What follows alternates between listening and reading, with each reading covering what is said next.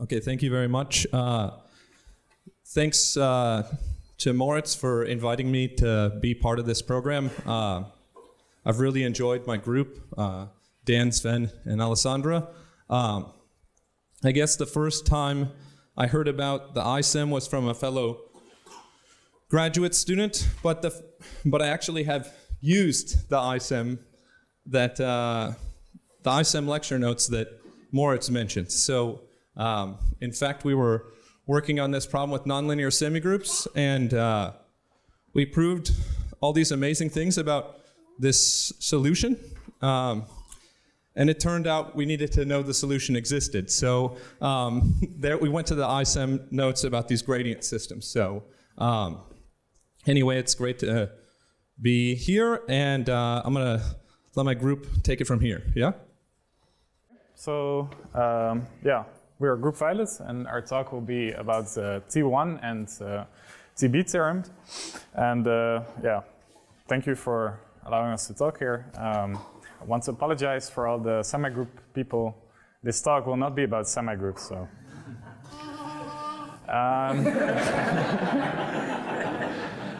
Right. He has a sense of humor. Yeah, clearly. So this will be a hybrid talk. So most of the definitions and theorems will be on the slides, and then yeah, exactly. Hopefully the interesting proofs will be on the blackboard. So we will talk a bit about what is T1 and TB machinery, where does it come from. We will do some proofs of T1 and TB theorems on the blackboards, and then we will end with an application about so-called layer potentials. So yeah, this talk is concerned with singular integral operators. There are, of course, two types of singular integral operators. There are the type of convolution type and non-convolution type. And yeah, I think it can be said that convolution type is a bit easier. In L2, we can characterize this with a Fourier transform and with Plancherel. And then in LP spaces, we have, in practice, we also know enough because we have multiplier theorems, like we saw in I believe the second talk today, like the Michel multiplier theorem. So yeah, we know a lot about that. We also know, for instance, that if we have a Calderon-Zygmunt operator, that if we have L2 bounds, then we get for that also LP bounds. Right. So this talk, yeah, as we already saw in the last lecture, we're interested in these types of estimates, the so-called quadratic estimates, which appeared in the ISEM lecture notes in section 9.3 for certain averaging operators, yeah, more generally Littlewood Paley operators. Yeah, we will use this G function notation, which I will write here because it makes it easy to write the estimate.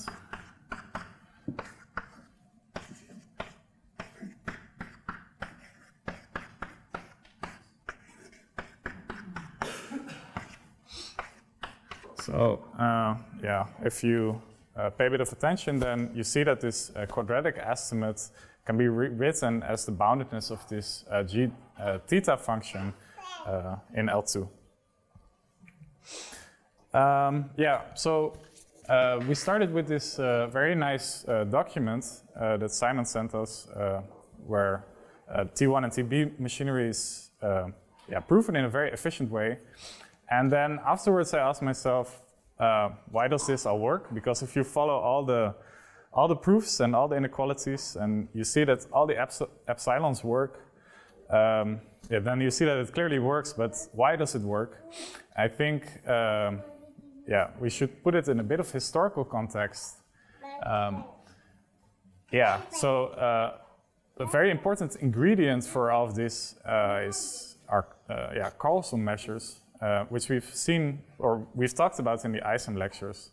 And yeah, this was a question whether yeah, this measure dx over dt over t can be replaced by, or by which Borel measures it can be replaced by, and that naturally led us to these Carlson measures, and they were introduced in 1962. These Carlson measures are used, or can be used to, for example, characterize Poisson operators in, as a bounded operator from Hardy spaces to LP spaces. And it tells you that this operator P is bounded linear operator if and only if this measure mu is a Carlson measure. Right, another important ingredient is this Carlson's lemma.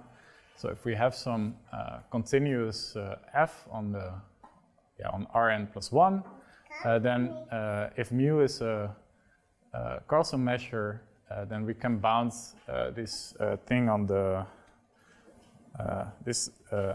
LP estimate by the non-tangential maximal operator.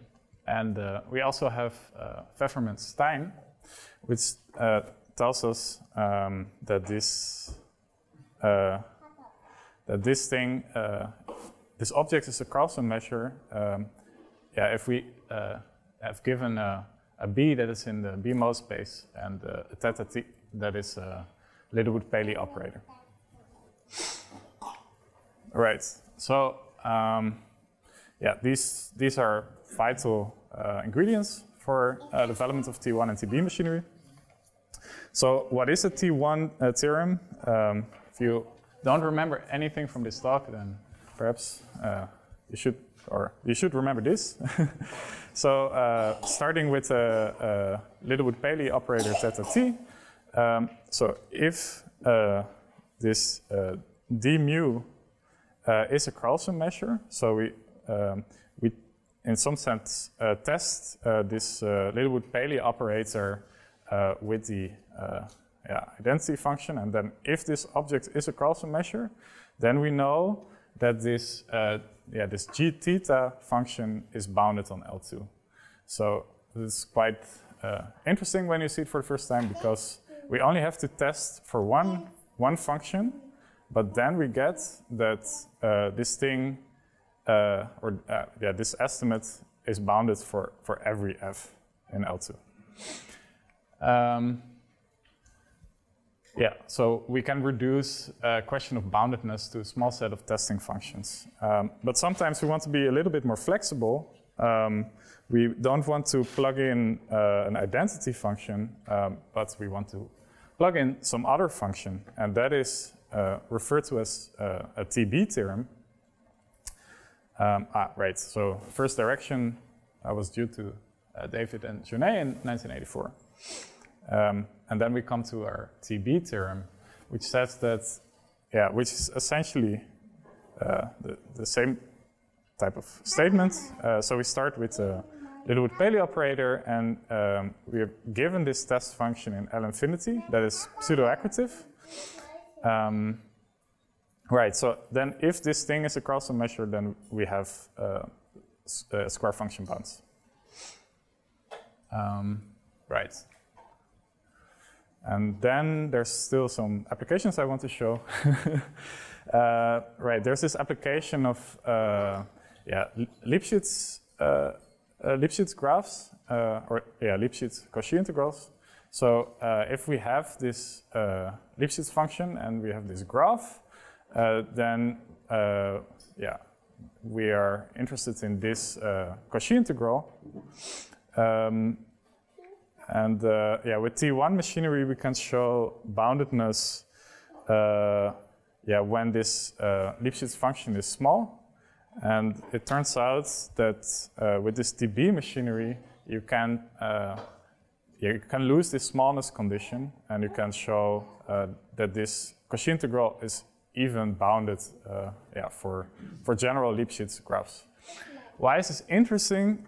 This is interesting because if you know a little bit about H-infinity calculus, then you know that this is, in some sense, equivalent with the Kato square root problem in one dimension. Right, and yeah, so a final application we will see at the end of the talk, which is about layer potentials. Then I give the floor to Sven. All right, so my job is to establish some of the groundwork, which unfortunately is quite a lot, but I did manage to squeeze a little proof in there, although I might have to work some magic to make that work, but it is how it is. Okay, so first of all, we want to establish what we mean with singular integral operators, and that starts at our definition of a Calderon segment kernel. In that case, a kernel is defined on Rn times Rn. In this case, we have singular integrals, of course, so we're going to have to take one part of the domain out of the question, so we just take the diagonal out of our discussion for the definition, every domain for the kernel. And of course, that's not enough. We need some conditions. The first of them is that we have like this sort of size condition, that we can just look at the absolute value of a kernel and bound it, except that this goes a bit wrong around the origin, or like around the diagonal. And similarly, we also want some sort of continuity, just some alpha between 0 and 1, such that we can, in both arguments, always can look at the difference between and add like this little h and subtract the other part. And both of them we can also bound again, in this case depending on h, and also only works if we have like some sort of guaranteed distance between our points x and y, depending on h. And if that is the case, we simply write that k is an element of CZ. Okay, now what is a Calderon segment singular integral operator? In this case, it is an operator that takes a test function and gives us a distribution, and it is has like this property that if we take two test functions with disjoint supports, that we can just express what this operator does by this product integral. And if that is the case, then we also write that T is an element of CZO. And also another thing we get if we want to evaluate this operator at some point, as long as we stay away from the support of f, so that we don't have any problems plugging in the same value for x and y, we get this expression. And the classical result about these operators is that we want to assume that they are bounded on L2, in particular are defined on all of L2, and also give us an L2 function, which is not guaranteed by the definition, right? But the good thing about that is, I mean, L2 is nice, right? Top 5 function spaces of all time. But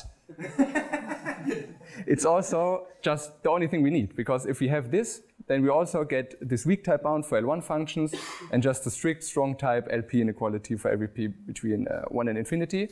And that's why all of those TB theorems we were looking at just strive to obtain a bound for L2, because we don't need any more.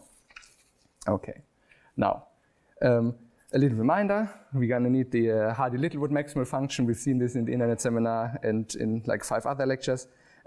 This is the centered version, right? So we just look at the ball centered at the point we plug in, but that's also not that important. And we also need a different kind of maximal function, the so-called non-tangential maximal function, and that involves convolution. So we take our function f, we convolute it with the function g, which we will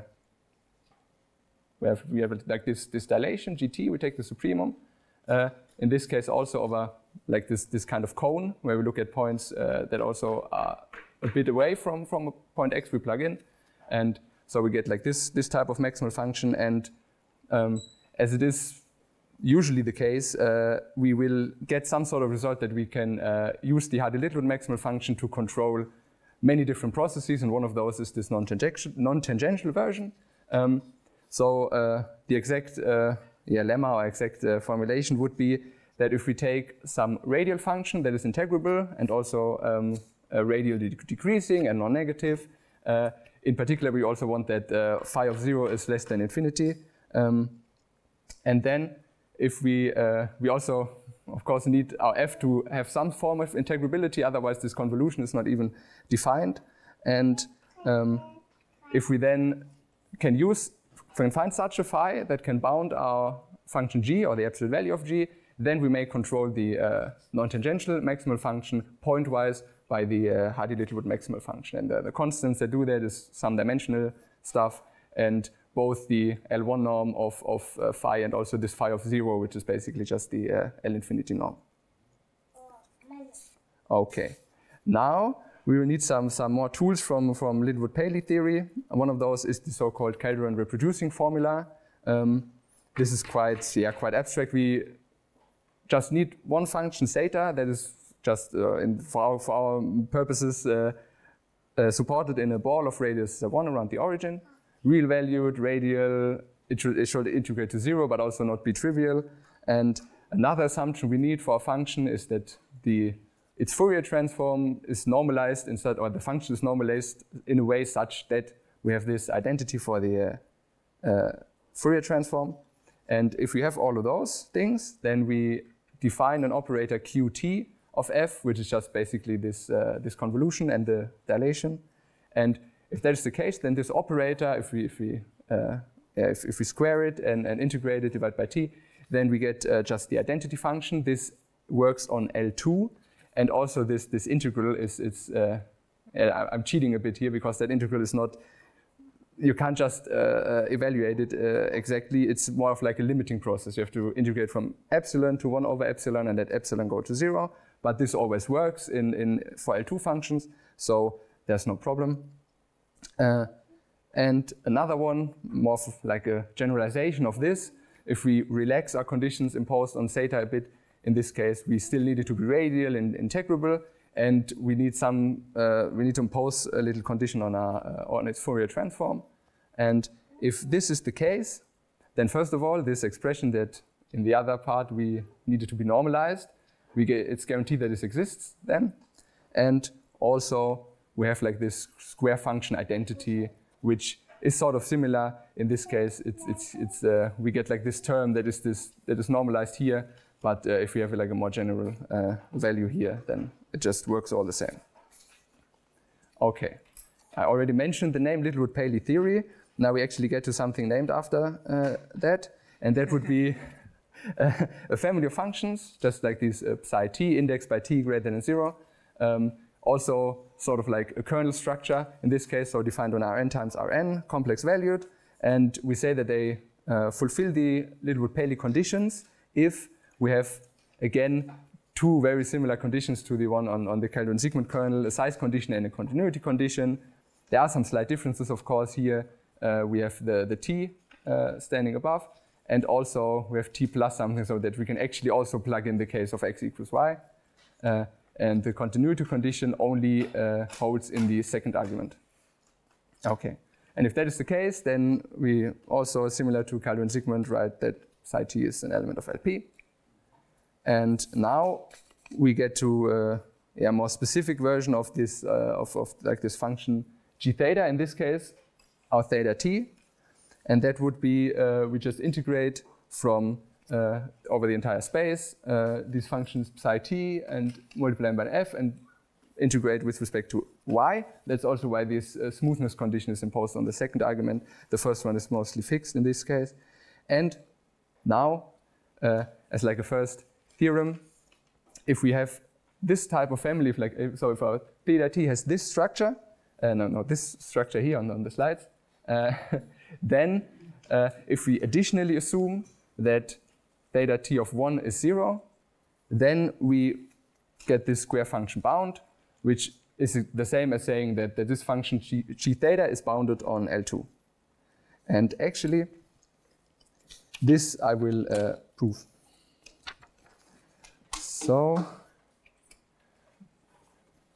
first we're going to start, we're going to name this term, we're going to look at just L. And I put a little reminder, two things that I will use. So first of all, this L, I mean, looks too simple, right? We gotta expand it a bit. Otherwise it would be boring, right? So we just use the Calderon reproducing formula and plug it in where f is. Right, so what we get is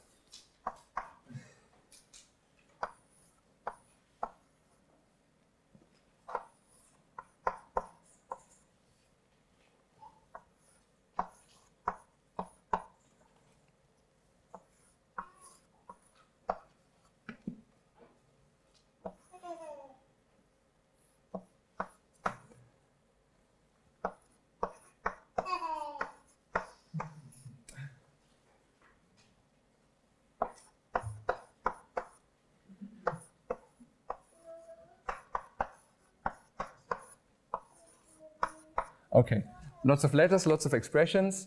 The first thing that's kind of annoying is that we have this theta t outside of this last integral, and we would like to swoop it inside there. Problem with that is, well, I mean, we know that we can like take linear operators if they are bounded. We can exchange them with the integral. In this case, we also have, well, this whole integral is kind of like a limiting process. So we're gonna need a bit of, we're gonna have to check that this theta t is bounded in a very nice way.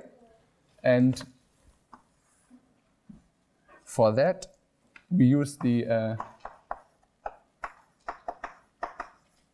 LP Littlewood-Paley size condition in this case to just estimate what theta does exactly.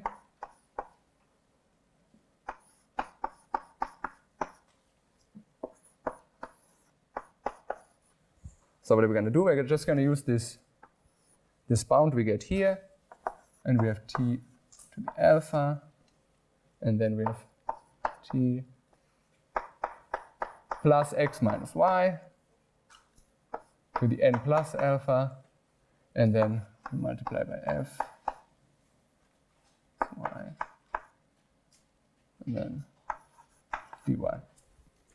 Right, so we took the absolute value inside the integral here, and then just use the Littlewood-Paley size condition. And now we just want to take this t and take it outside of this integral. So to do that, we need to get a t to the minus n here, and then we just have a 1 here,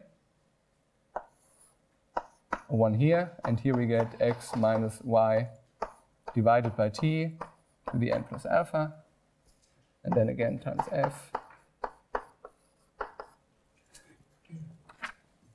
And now what do we have here? If we look at this expression, this is just a convolution. One function is f, and the other function, well, this is 1 over 1 plus, but the point is, it's a radial function, right? We have the absolute value here. It's not negative, it's decreasing, it's integrable because we have n plus some number greater than 0.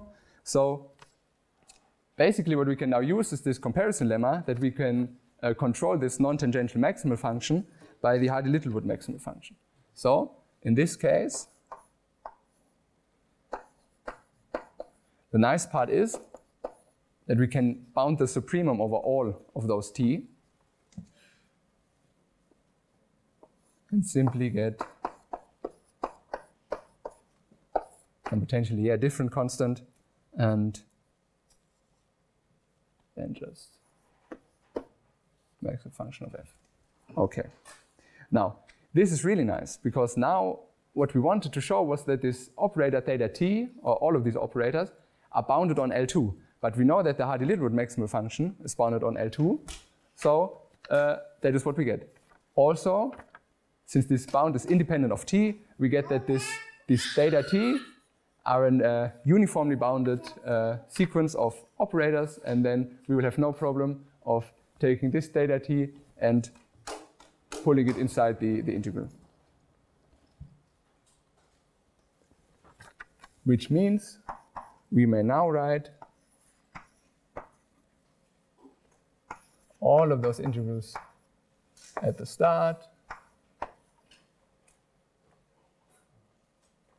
and then just theta t qs squared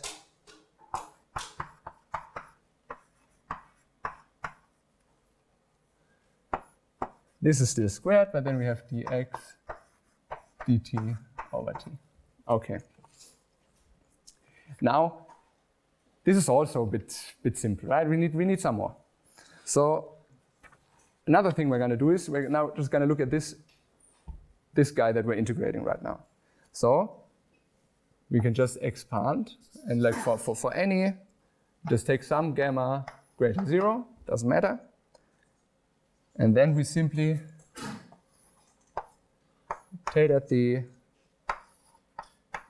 qs squared of f and write it in this way. We take the minimum of these two guys, s over t, t over s, power of gamma over 2, and then multiply that by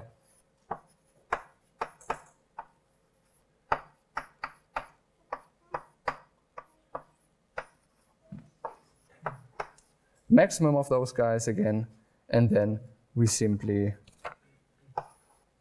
are left with what we had before. Okay, so I mean, of course, this holds, right? Because if one of those is the minimum and the other one's the maximum, they just cancel out. This is greater than 0. Okay, but why are we doing this? Maybe you've seen this trick used before, but it will all make sense in due time, I promise. Okay, so what we now want to do is use Hölder, because that's always a good idea. And in this case, we use Hölder, of course, on those two products here that I neatly already put parentheses around. And in that case, what we get from using Hölder is that we can now go ahead and write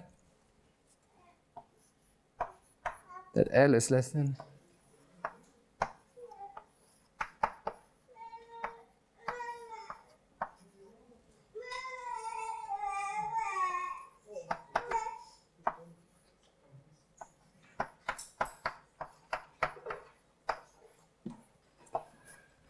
So one of those things, those gamma over 2 become gammas because we now have L2 norm.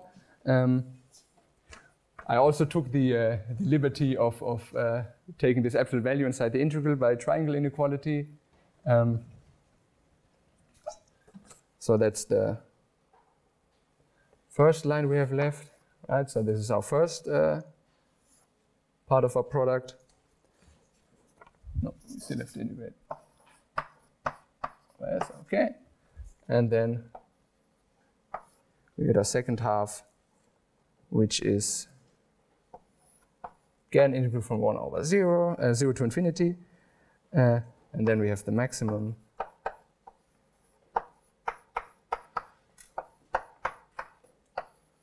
These guys again just gamma. And here, of course, we also get beta t qs squared f squared.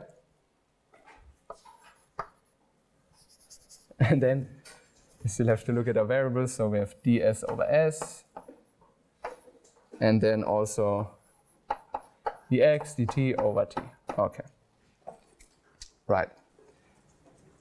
So another thing is this integral here, this over this minimum, is actually quite unimportant.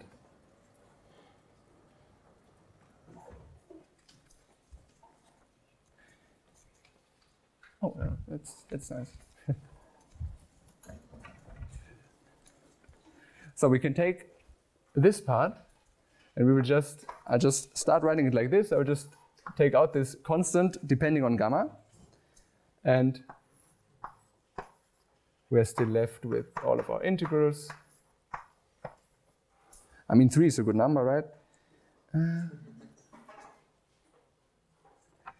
And then I claim that we only have this maximum left.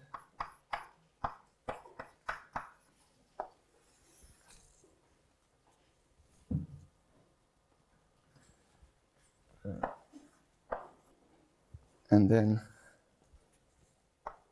the next line, we just have, again, our theta t times qs squared f of x, and then all of those ds over s, dx, dt over t. Okay, so why can we just ignore this minimum right here? Actually, it's quite simple. We can just look what this value is and then make sure that this does not depend on t. So, okay, yeah, okay. I see I have to improvise. Okay, so in this case, so what is this c gamma? Well, we can just take this integral. So it was integral over 0, right? 0 to infinity of this minimum here. So let's just think about what happens when s is less than t. If s is less than t, then this minimum becomes s over t. This gamma s. And for other part, if s is greater than t, then this is just flipped.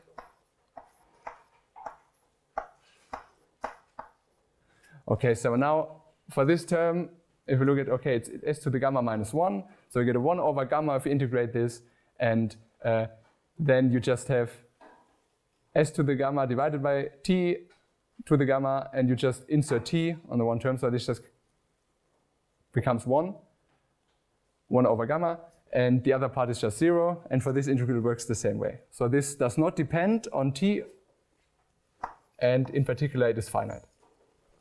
Okay, so now I did mention that I will have to perform a bit of wizardry, and in this case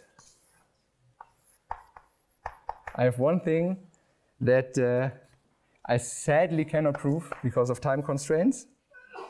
But trust me, this is not a bad thing. So what I now claim is that we have some constant greater than 0, and we also have some beta greater than 0. And if we take any L2 function h, that we can take these operators we have here, in this case just theta t and 1 qs, not squared. We'll deal with the other one later. And what we get is that we can estimate this by this constant times, again, this minimum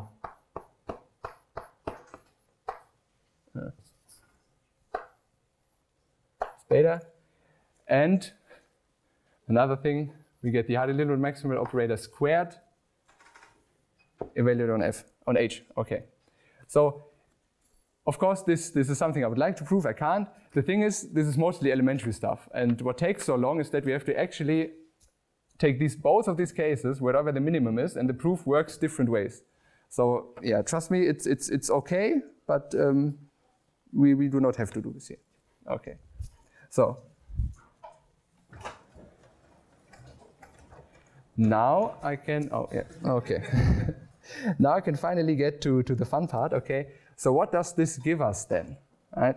So we have this nice bound, and again, Hardy-Lindblad maximum operator is bounded on L2, so if you take it again, it's not going to change much in that regard. So what we get is that we can take this operator, in this case this theta t times qs, and we look at it as an operator on L2 to L2, this operator norm, and that simply means we can sort of bound this by a constant times this minimum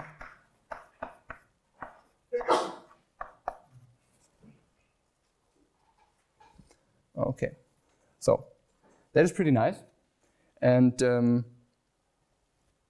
the thing about this is that we're even going to give it a name, because something like this is also referred to as a quasi-orthogonality condition.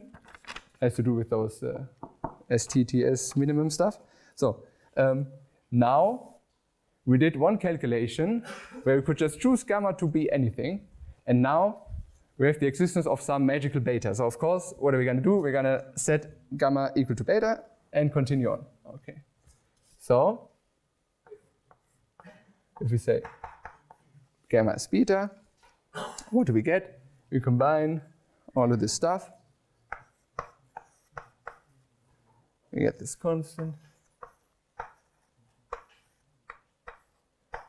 Now I'm already eliminating this third integral here, because we have integral to the Rn, and that's the one over x. The x in this case, we have the absolute value here, so this is just going to be, there's supposed to be a square here. The L2 norm of this, so essentially I'm not changing anything, but removing one integral, and this maximum is, in this case, we plugged in beta, and then we have this theta t qs squared. f and then L2 squared, and then we just have ds over s, dt over t. Okay, so we just found out that this operator, or at least theta t times qs, we're just gonna have to leave one in there, is bounded on L2, again by this minimum. So in this case, we just get a slightly different constant, integrate again, and then what we have, we still have a maximum left, beta, then we get this minimum again from an estimate, so that s divided by t divided by s. Now this to the power of 2 times beta. I mean, we started out with gamma over 2, so we have 2 beta. And then just, we took out the theta t and one of the qs's, so what we have left is qsf, L2 norm, and then ds over s, dt over t. And now, well, again, we can take one of those maximums and half of those minimums, just 1 beta to get 1, and then we're left with one of those minimums. But we already saw that the minimum we can take out of the equation, because this constant does not depend on any of t or s, so we simply get that this is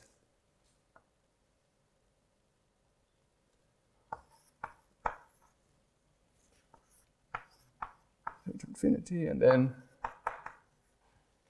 we're left with this minimum. I'm going to write it down once more here.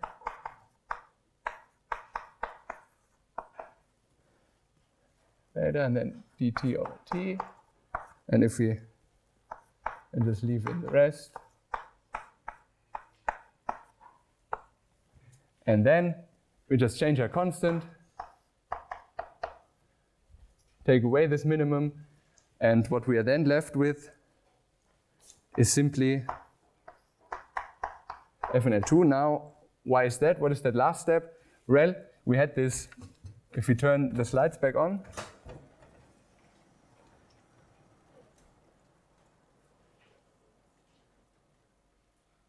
It's progressing. okay. So we had this square function identity that I wrote down as a little reminder up there. And this is just the L2 norm of f.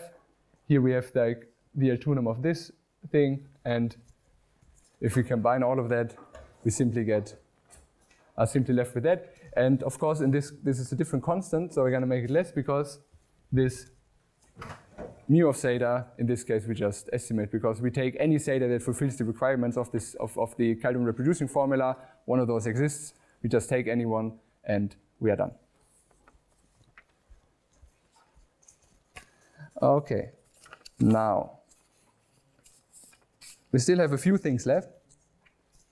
One of those is that in the end, we did a lot of stuff, and what it came down to was this quasi-orthogonality condition that we can also see up there. That means, in this case, we really only needed this identity to hold. And in that case, it doesn't really matter what our theta t looks like. Of course, we use the structure of it being a Littlewood-Paley operator so that we could actually establish this result. But if we have this result for any family of operators theta t and another family of operators qs, what do they have to fulfill? Well, they have to fulfill the Calderon reproducing formula. I used that in the first step. And also this more general square function bound, which I used in the last step. And if those things are fulfilled, we don't necessarily need Littlewood-Paley operators to do that. Okay. And another thing, just as a side note, to establish this quasi-orthogonality condition, instead of the regular LP size condition, if we're only concerned with the case of s less than or equal to t, we will replace it with this somewhat weaker integral condition, as long as our zeta s fulfills some extra requirements, that they integrate to 0, and that they are supported in balls of radius s. Okay. Now, there's one thing left to look at, and that is because later on in the TB theorems, these functions, these B functions, will have to come from a certain function space, and that would be the space BMO, also known as bounded mean oscillation. And what does it mean for a function to be of bounded mean oscillation? Well, it has to be locally integrable, because what we're going to evaluate is we're going to take this mean value over any cube and look at what f does subtracted by this fq.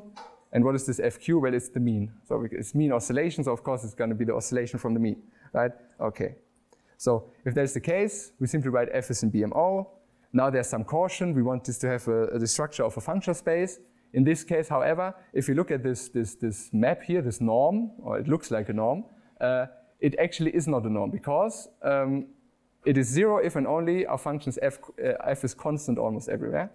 And to get a normed space, what do we do? Well, we just, if two functions are differ only by constant almost everywhere, then they're the same. Kind of like we do with LP spaces, right?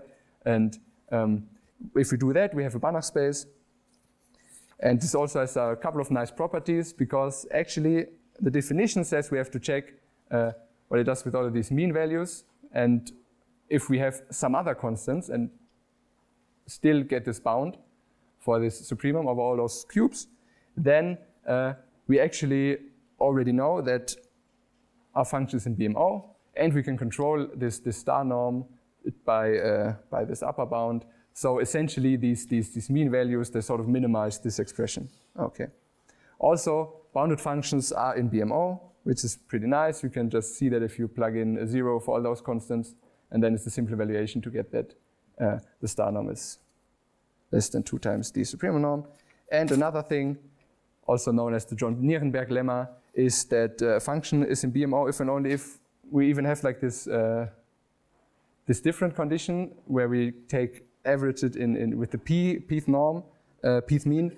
And of course, if we have this for p larger than 1, then this is stronger than for p equals 1, but it's also sufficient. And it's also necessary, because actually these two maps, if we have like a p here or not, they are equivalent. And that is a deep result by John and Nierenberg.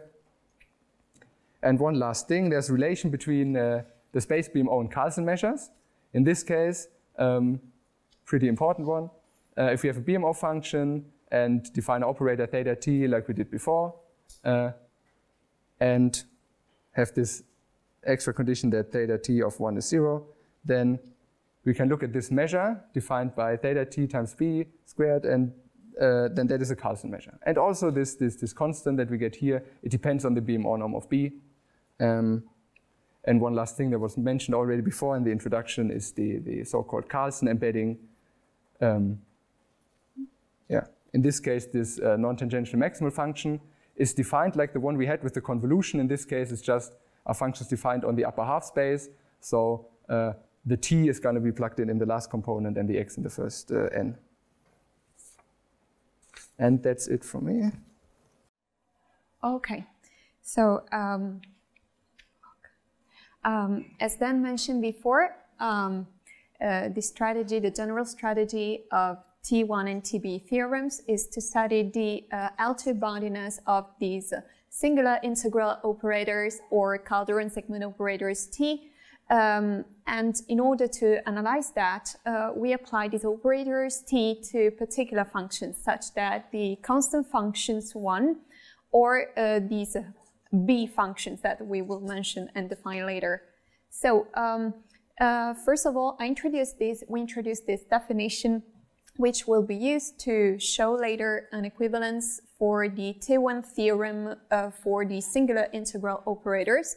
This is the definition of weak boundiness property. So the operator T satisfies these WBP properties if there is this bound for TF applied to G. And a particular case that will be mentioned later is when K is a Calderon segment kernel and is antisymmetric. Then if we consider these TFX defined as this limit for epsilon that goes to 0, then it exists in terms of distributions and satisfies the WBP property.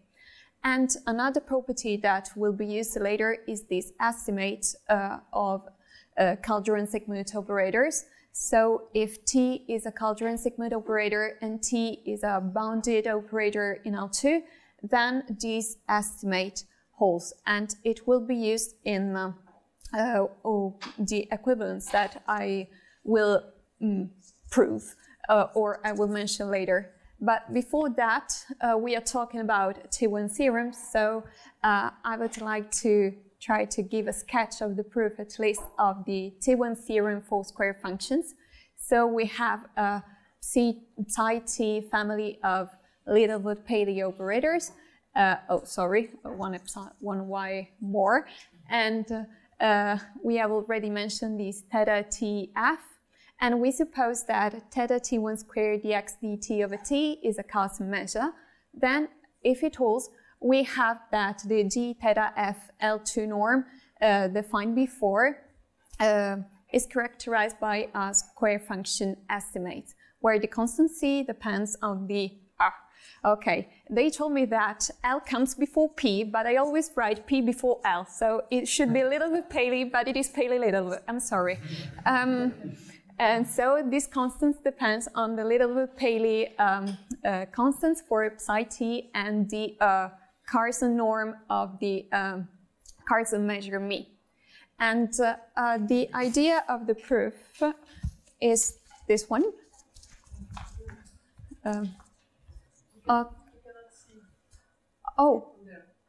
Okay. Okay. Okay.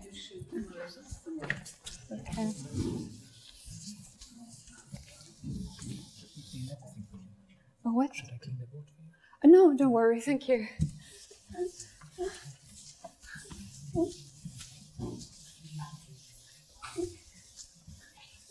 You can sing or dance or chat in the meanwhile. I don't know. Right?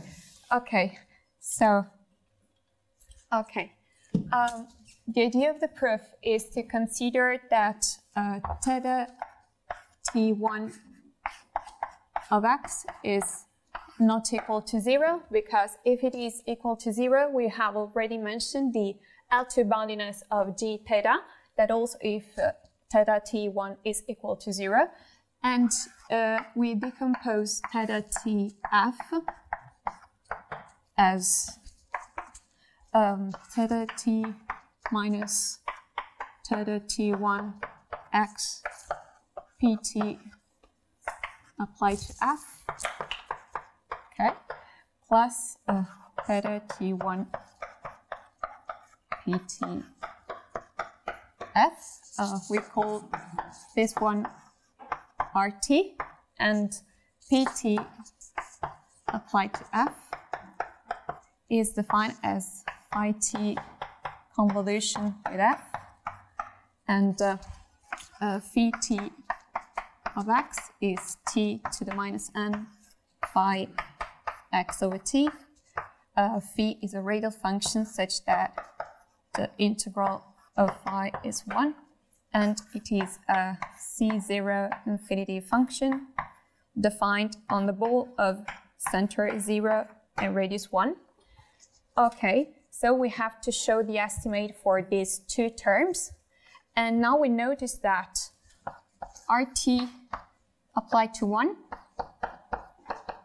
is a 0, and that by the conditions on the psi t family of Littlewood-Paley functions, we have that this sub of theta T1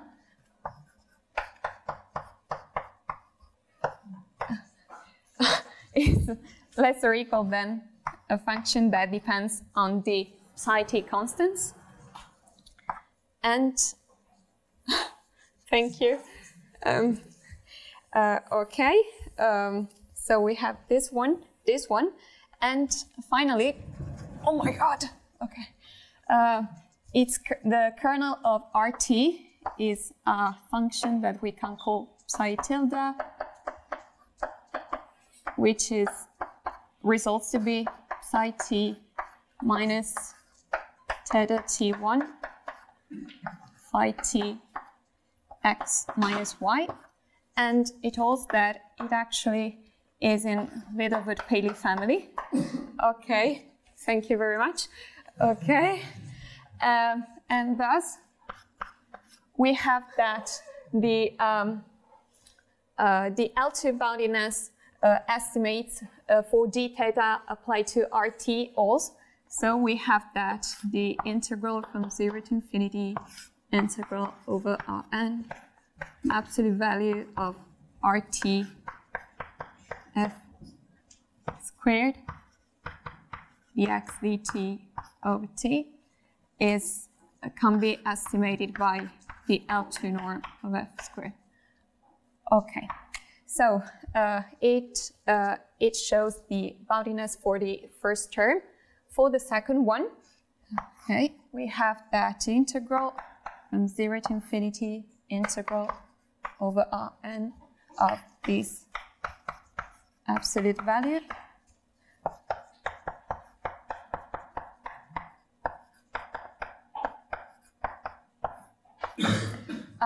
can be estimated with the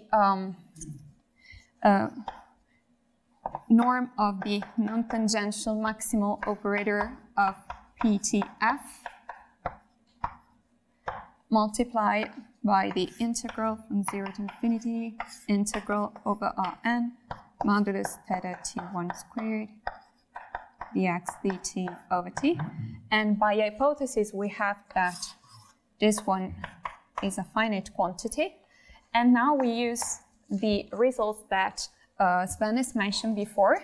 So this is up to a constant less than the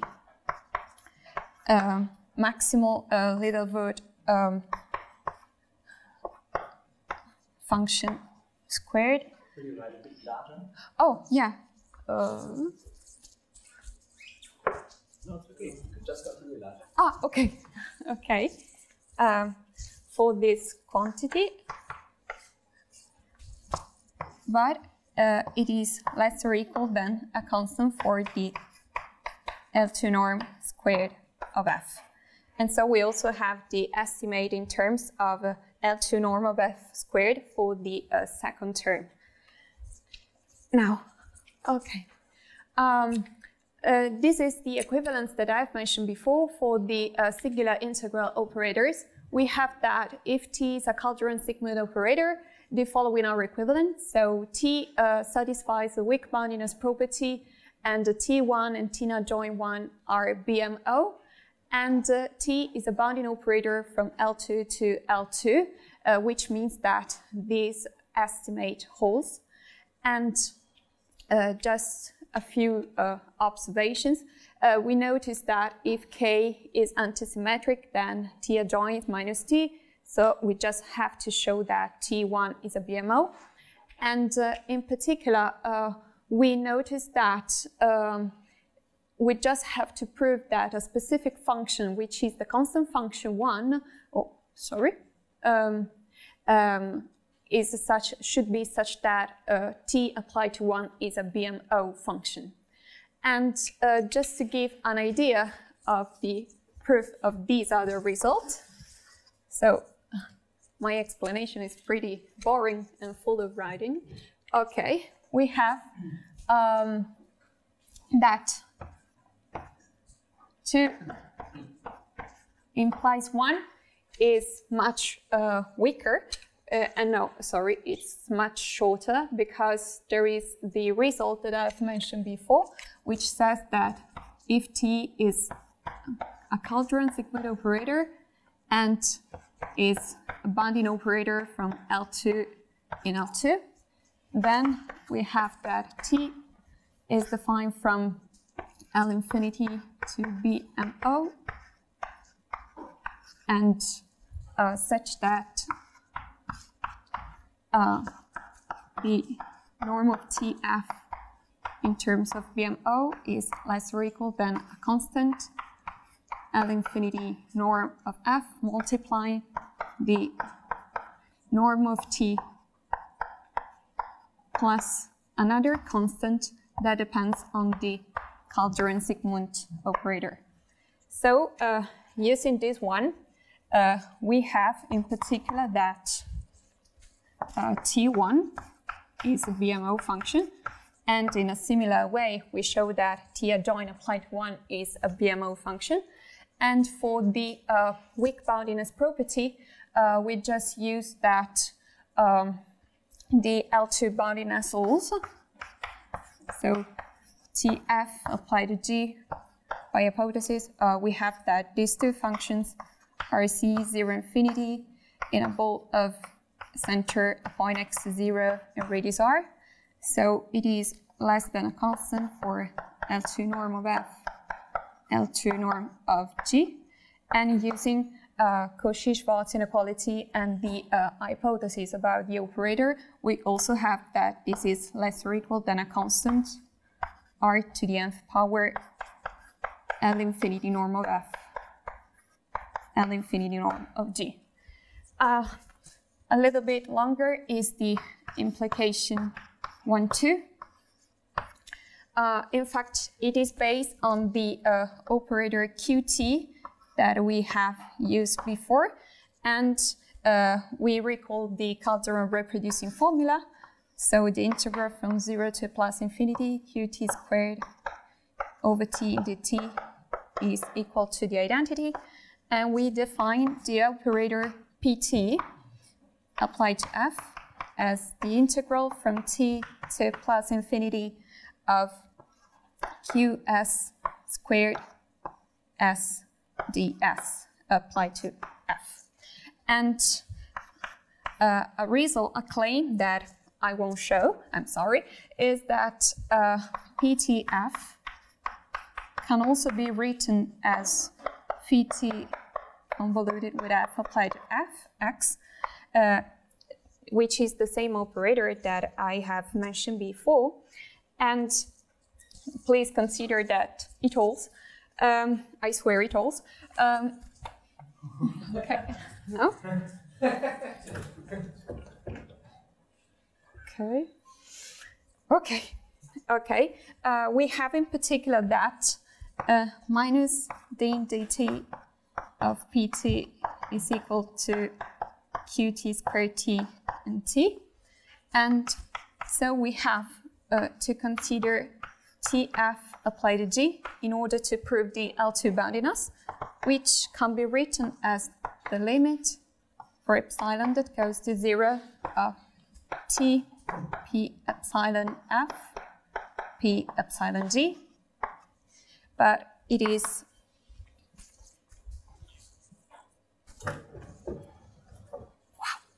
okay. It is the limit of the integral from epsilon to 1 over epsilon minus d dt of t pt f ptg. Oh no. Dt. Okay. And this is minus the limit from epsilon to 1 over epsilon. So let's apply all the derivatives. We have, first of all, we know that Pt is a self-adjoint because Qt is a self-adjoint. So Pt star is equal to Pt. So we have the dt of Pt t Pt f scalar d plus then we have t pt no pt t d dt pt f applied to g dt. Okay, but now we know that this is equal to qt squared over t. Qt also is self-adjoint, thus we can rewrite them as minus qt t pt f qt g dt over t, and this one in a similar way as minus this. In this case we bring it there applying the adjoint operator, and we have QTF applied to QT T star PT G dt over T. Okay. Okay, now, if we call them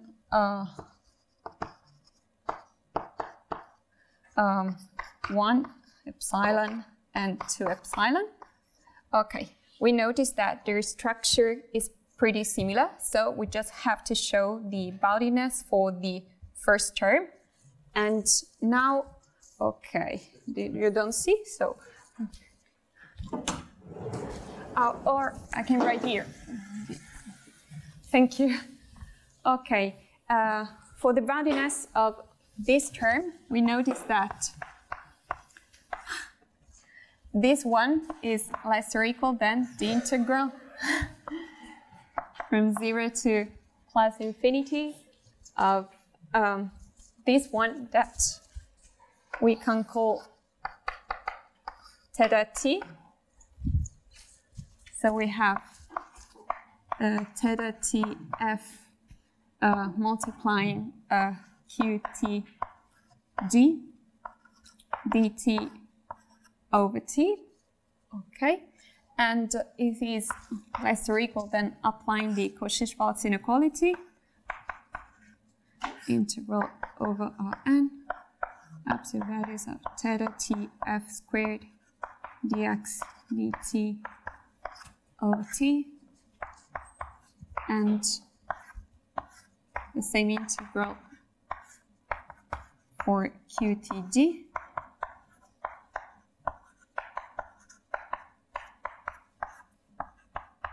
Okay, and let's call this one b, this one a. Okay, but we already know from one of the results that Sven mentioned before that it can be estimated with the L2 norm of G. So we just have to show that this one is less than a constant for the L2 norm of F. And it follows from the fact that I won't show that because it is too much long and maybe even more boring than my presentation is already. So this one is due to the fact that its Littlewood Paley kernel is actually a Littlewood Paley kernel because it satisfies the two estimates required for this family of functions. And if we consider that t theta 1 was defined as qt t pt applied to 1, as it is defined pt, it is equal to 1. So it is qt t1, but by hypothesis this is a BMO function. And so applying Pfeffer-Munstein lemma, we have that its modulus squared dx dt over t is a constant measure, and so the hypothesis holds, and we can finally have the conclusion for the L2 boundiness of absolute value of Tf applied to G. So, okay, it is finished, and the next step is to consider, instead of the constant function b equal to 1, an L infinity function. And in order to do that, we have to introduce a definition, which is called the accretive function. We have that b in L infinity is an accretive function if there exists a delta greater than 0, such that the real part of b is greater or equal than delta.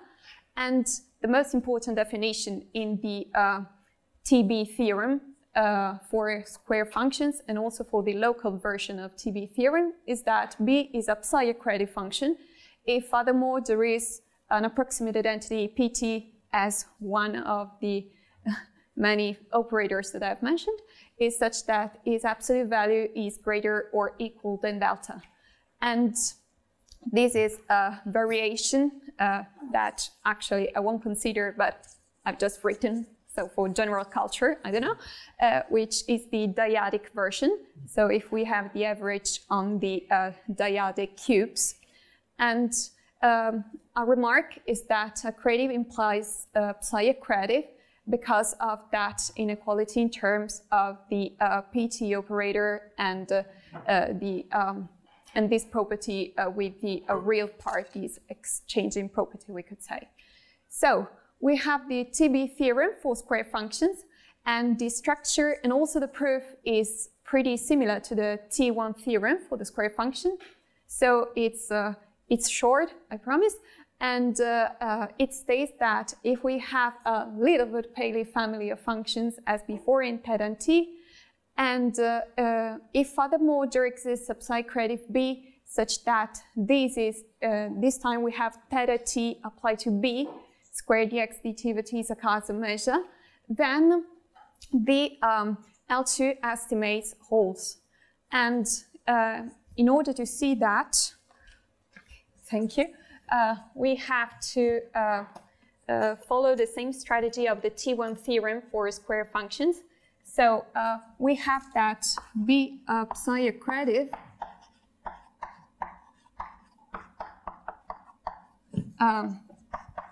is equivalent to the inequality that is written there, and we can rewrite it as PT applied to B delta minus 1 greater or equal than theta T1 here and here.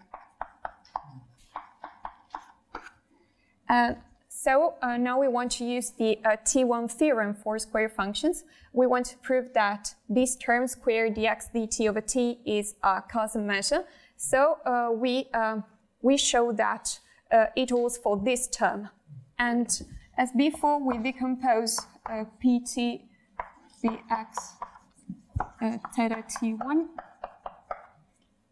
as pt theta t1 pt minus theta b theta t applied to b plus theta t applied to b. And we know by hypothesis that its absolute value square dx dt over t is a constant measure.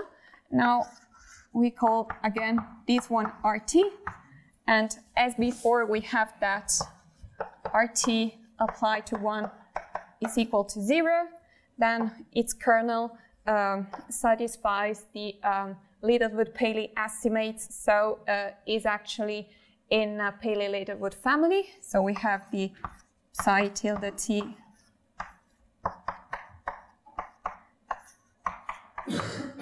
okay, and so as before we can apply the L2 boundiness for the disappeared g theta, and we can conclude that also RT 1x squared dx dt over t is a constant measure.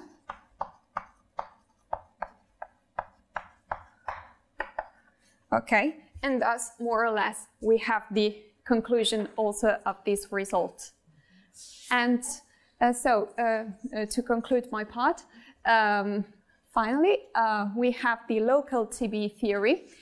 Sometimes it is more convenient to apply the T operator in order to study its L2 boundiness to a family of functions which are defined not globally but locally, where locally means on these dyadic cubes. And there are versions both for the square function estimates and the singular integral operators of the theorems that we have seen before for the local TB theory. And they are based on a John Nirenberg inequality for constant measure. and it is a little bit maybe technical and even more boring than all these proofs. So I haven't mentioned it, but we have just put this funny image which tries to explain the strategy of definition of this dyadic sawtooth region, and this Dorn-Nirenberg inequality let us build the specific family of dyadic cubes we need to define the family of a BQ functions we want to use to test the operator T. And thanks to that, we have the local TB theorem, so the local version of the TB theorem, which states, as we can see, that if we have theta T and psi T family as before, and for every Q dyadic cube, there exists a family of functions BQ in L2 such that these estimates also, and such that the absolute value of theta T BQ squared dx dt over T is a causal measure. Then we have the square function estimate for the operator G theta that was written here. And so that's my part. Okay, so for the final bit of our talk, I will entertain you with another application of T1 and TB machinery.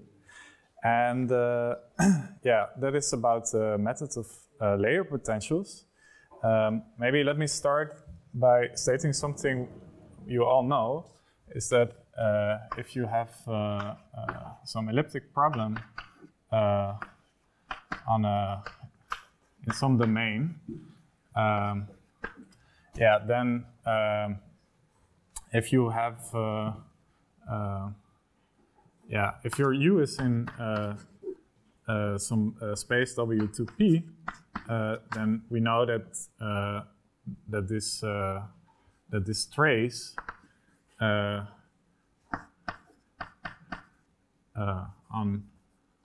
the domain has to from trace theory has to live in a space like this. Yeah, this section is roughly about replacing this function g by, and we also have estimates for these things, of course, for a solution u, by replacing that with traces with less regularity with traces in L2. Okay. Right. So. For that, we will talk about methods of layer potentials. So we can, for example, consider some divergence-free operator, or yeah, more generally, we can also consider an operator with lower order terms and also with potentials, which may be interesting. For example, if you are interested in the Schrödinger equation. Right. So we consider this in Rn+1, where there is like a, yeah, oh, sorry. Right, where there is this t variable denotes the direction with respect to the boundary in the x and the other directions. So assuming this this matrix A is t independent, has an infinity coefficients and is uniformly elliptic. Yeah.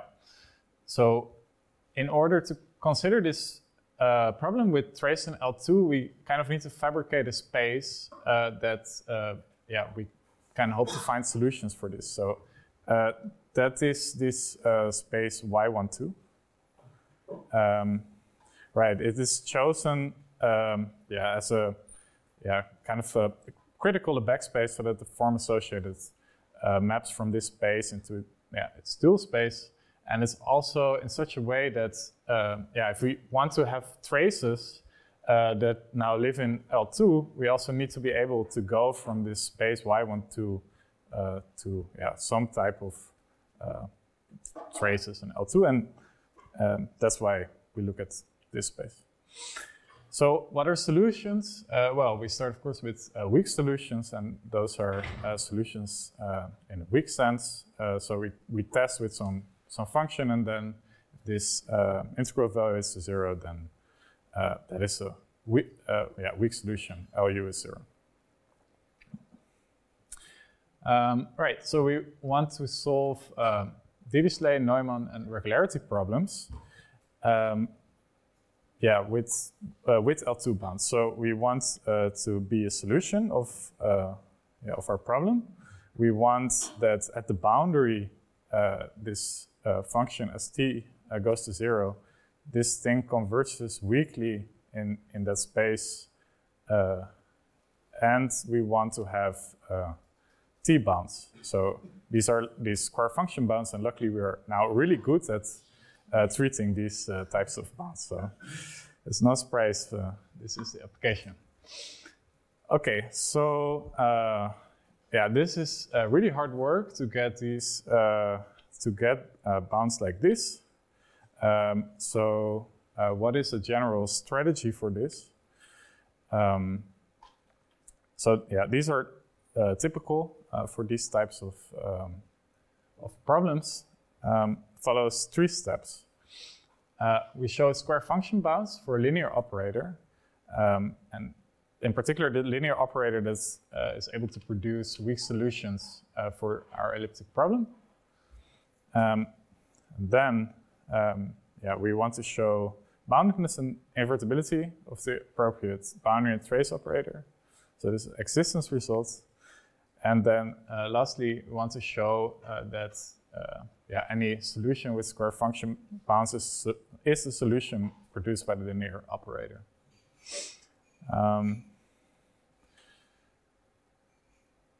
So which operators produce right solutions? Well, as the title suggests, these are these layer potentials.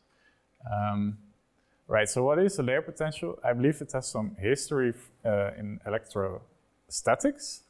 Right, I see a nod of approval. And if you are working with easy operators, and then it's very easy to write this down. If you work in these more general spaces, then it looks horrible. But like this, it looks quite nice. So E is the fundamental solution of associated to our operator, and the single layer potential is simply this object. Okay. Right, and formally this produces solutions. So if we apply our operator again to this object we have defined, then we see that that this thing formally is a solution. Right.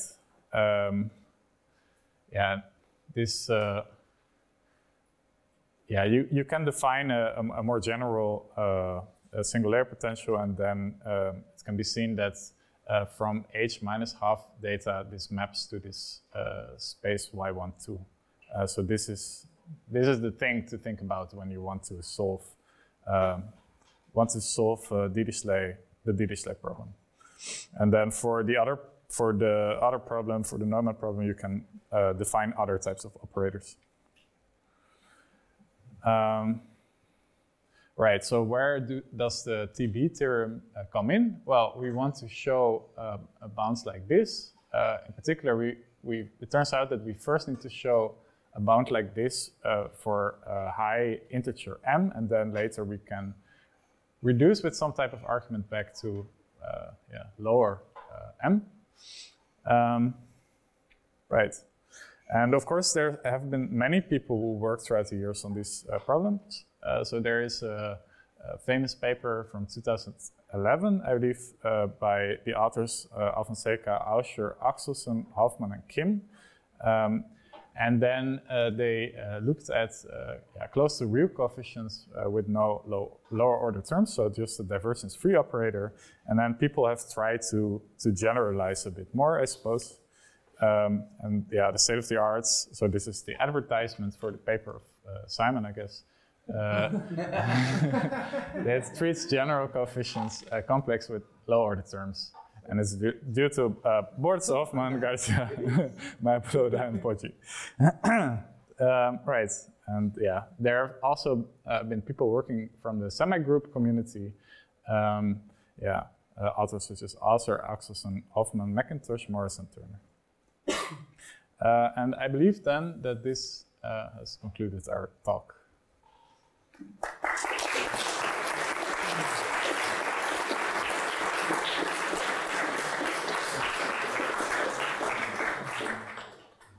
So, thank you very much about this talk on the T1 and TB theorems. I hope you all saw the similarity to the proof of the Carter conjecture, right? So, are there some questions? Yeah. No, you have to speak in the microphone. I wonder if I can change RD with some weighted space. The setting, Rn or Rd, I don't know, Rd or In plus 1, whatever. I wonder if I can have similar result for weighted space. By weight, I mean some L1 function which has an appropriate decay property at infinity. Wait, you're talking about this square function estimate, but only... I'm talking about the integral. I mean, if I replace Rn, your setting, with some weighted Rn. Like on the slices? Sure, yeah.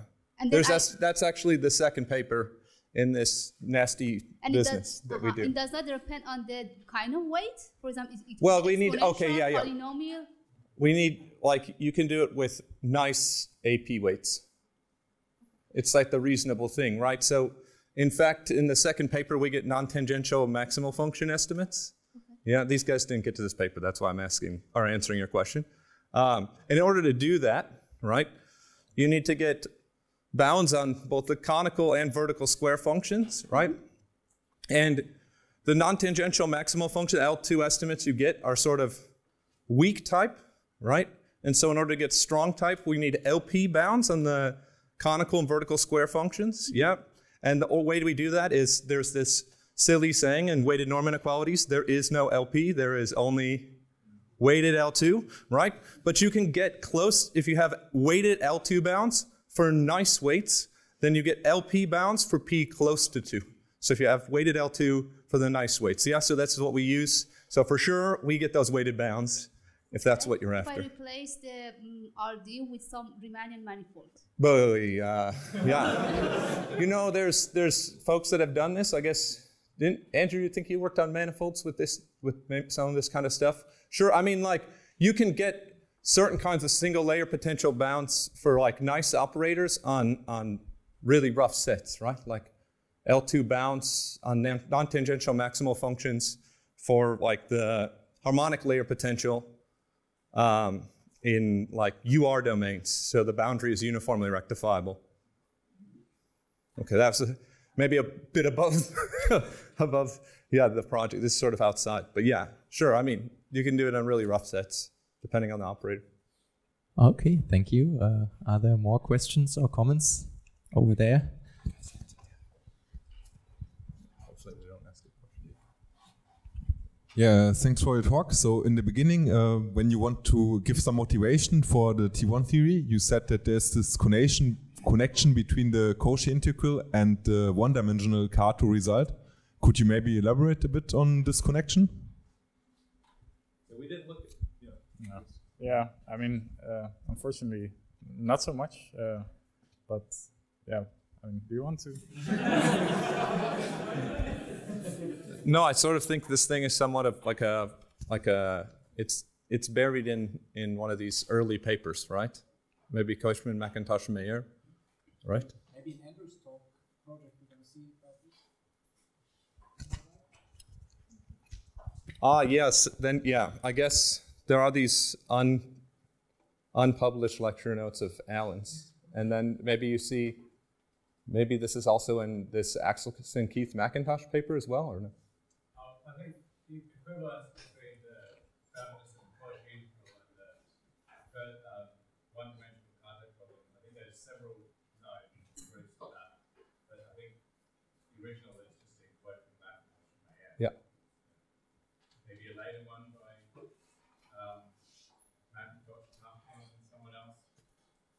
It's in French. Hard paper. Okay, are there some more questions? I don't see any more, so let's thank Project Violet again.